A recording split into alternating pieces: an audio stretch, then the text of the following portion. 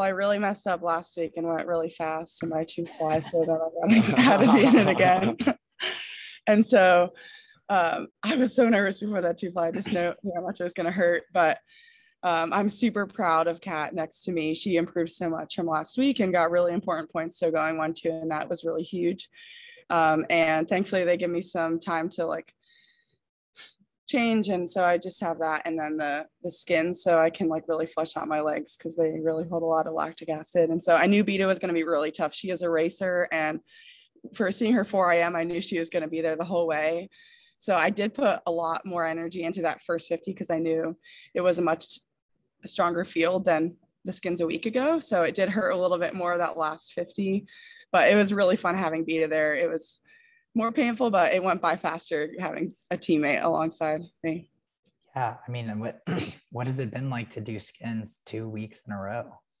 Well, this is my first year ever doing skins.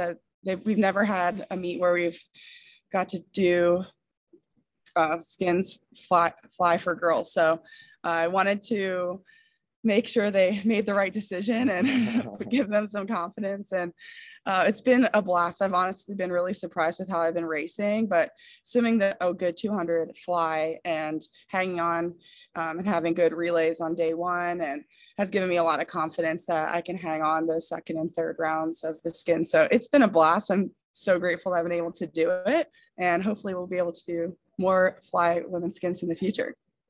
Yeah. And then from more of a team perspective, this was a roller coaster of a match, right? You guys were down on London after day 1 a little bit, I think less than 20 points. And then they went all the way up to 50 plus, I think, ahead of you. And then, coming off the women's skins, I think you guys were closing really quickly and within 20 again. But Jeff, can you talk about the makeup of the team and the adjustments you had to make from day 1 to day 2, obviously knowing you wouldn't have Caleb on day 2, and then just, knowing how formidable London was? Yeah, I mean, London's a great team, and yeah, we knew Caleb was going to be out. We had a couple others too that we rested and want to take care of them and make sure that they're focused on the next meet and they're taking care of themselves, and we're really building our team towards that. I can hold it. Sorry, there you go. So yeah, we leaned on the team that way, and they really stood up and came together. And I couldn't be more proud of this team. I don't feel that we really lost this meet, actually. We're going to come out of this stronger and really that much more prepared going into semifinals and finals. And when we put our full team together, I think people should look out. We had a lot of curveballs. I'm really proud of how everyone stepped up.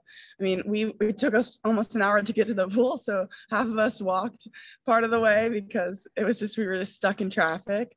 There's like an amusement park right next door. So all the Italians apparently wanted to get to the amusement park. And so I think everyone stood up and did a really good job. We were taking volunteers on the bus for some of the races. So I'm really proud of everyone. Everyone stepped up really well, and we have a great team.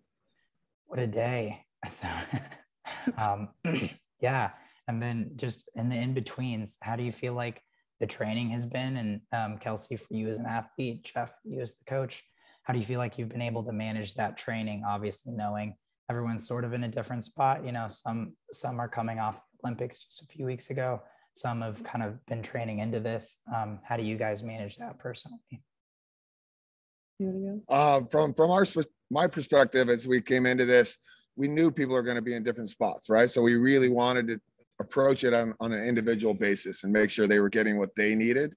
And then from there, we've started to group together, and it's worked out great. The teammates from different areas and different countries even can group up and do what they need on that particular day.